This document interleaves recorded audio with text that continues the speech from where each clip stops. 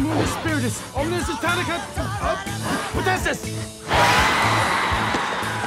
Fans of Supernatural can rejoice because the Winchesters are back on the hunt. Sure, this time it isn't Sam and Dean, the monster-fighting brothers, but that does not in the slightest take away from the spin-off at all.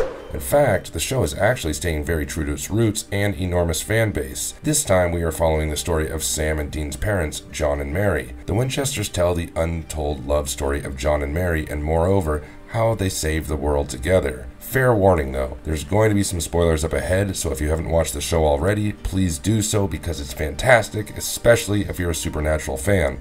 The nostalgia really hits hard when we really feel they did justice to the original show. But before we go into our explanation, we have a very small request. If you like our content, please support us by subscribing to our channel. This is a small click for you, but for us, it means a lot. So thank you, and let's begin.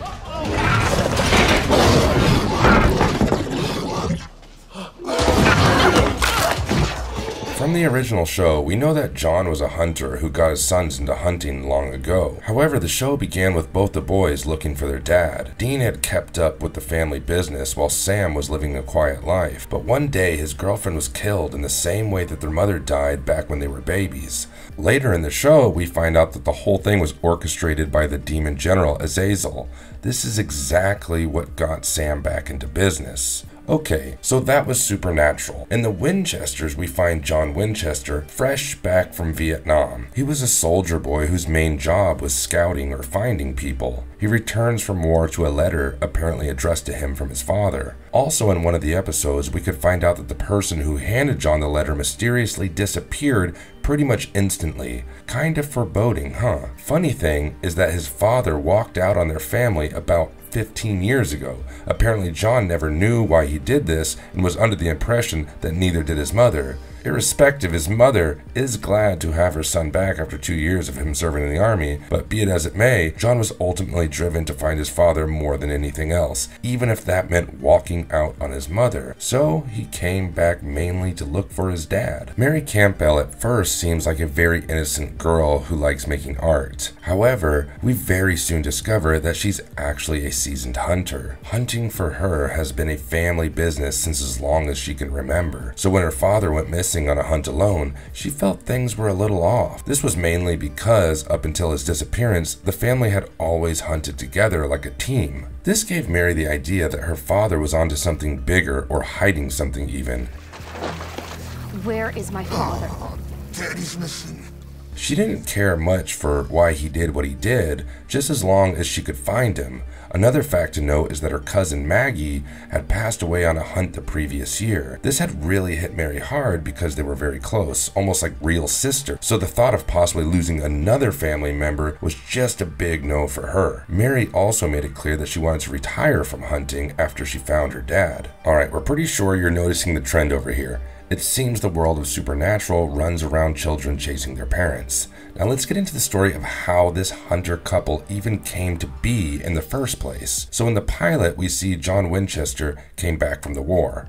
On the bus ride home, we discover that he has severe PTSD from the war and often has flashbacks. Walking towards what we can only guess is his mother's garage, he bumps into a blonde girl outside of a movie theater. Quite cliche, yes, but hey, we love it anyway. They have a small interaction with a hint of flirting in there, and we know instantly that at least John is quite interested in her. She leaves after giving him a box of licorice drops, which he hasn't had any of since going to the war. They never exchange names though. Instead, she just calls him Soldier Boy as she goes off after picking up her things. Later, John arrives at his mother's garage and they have a very nice reunion. And soon enough, we find out that John had actually enlisted while he was underage, having forged his father's signature on a waiver. So just imagine his mom's surprise after seeing him drink a beer when the last time she saw him he was maybe 17. Later that night, John goes in search of an address mentioned in his letter. As soon as he finds it, he is encountered by a demon who, like the nasty cretins they are, threaten him to hand over the key to the building or die a gruesome death. John obviously doesn't know that this person is a demon until he tries punching him, only to discover that he has no impact at all. Also, this man's eyes turn pitch black. This is when Mary steps in and starts fighting the demon. This bit is kind of hilarious because John tries to help Mary fight the demon but ends up hitting Mary in the face every time until she literally asks him to stop helping.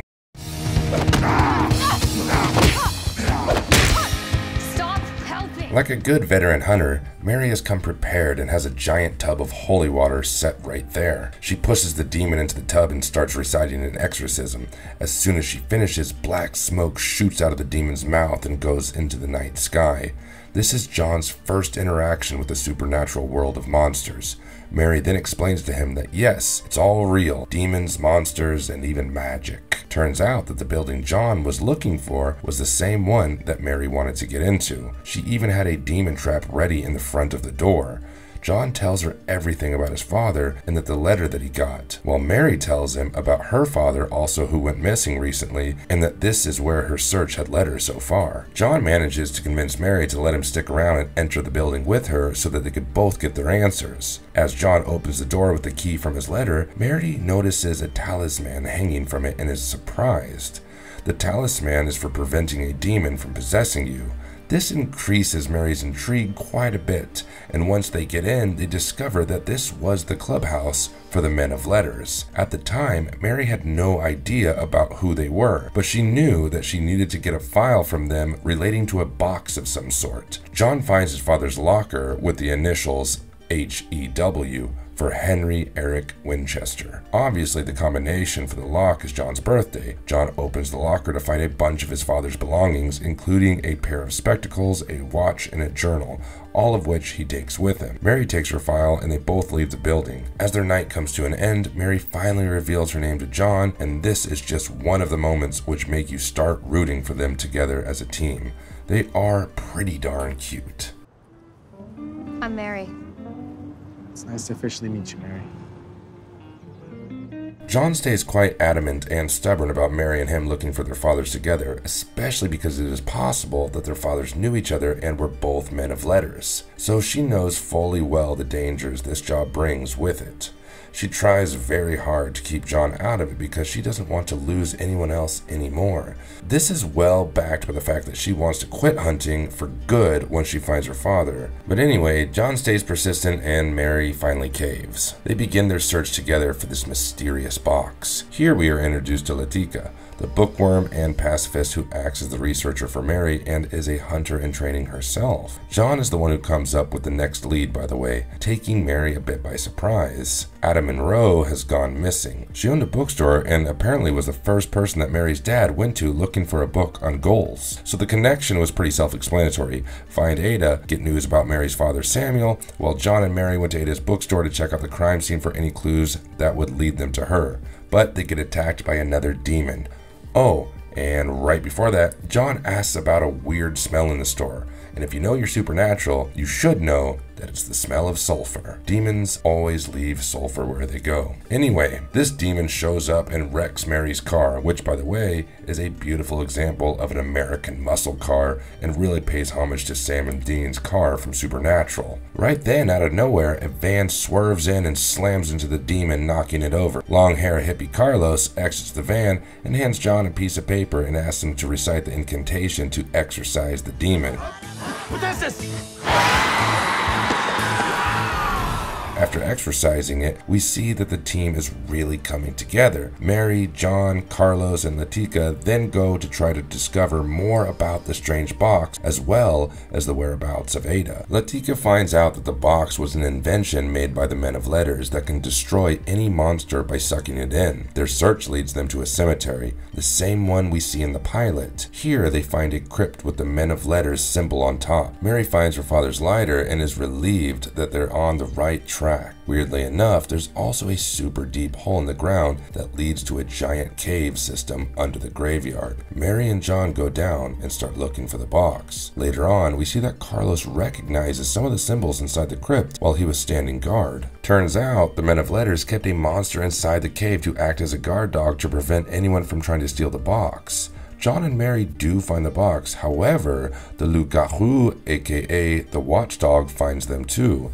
They run and hide because they don't have any silver to fight with it. John has the brilliant and utterly reckless idea of using a piece of silver shrapnel that was lodged in his forearm to try to fend off the beast long enough for Mary to escape with the box. Stupid as it was, it worked, and Mary managed to escape. But meanwhile, Carlos and Latika are attacked by a demon-possessed Ada. Mary shows up just in time and throws the box to Lada, who manages to open it, and the demon's soul gets sucked out of Ada and trapped in the box and thus presumably dead. Mary throws a silver machete down the hole, which John uses to cut the head off the watchdog monster. Ada then explains to the gang that the box is the only item that can defeat the Akrita, otherworldly monsters that are trying to take the earth for themselves. Samuel was looking for the box to stop an invasion because the men of letters were gone and no longer able to stop them. John decides to take up hunting since that's what his father did, so he goes to Savannah with the band of misfits in search of a new clue. According to Dean Winchester, who is recounting these events as a narrator, the Akrita pose a threat to not just our world, but to all of reality and everything in existence,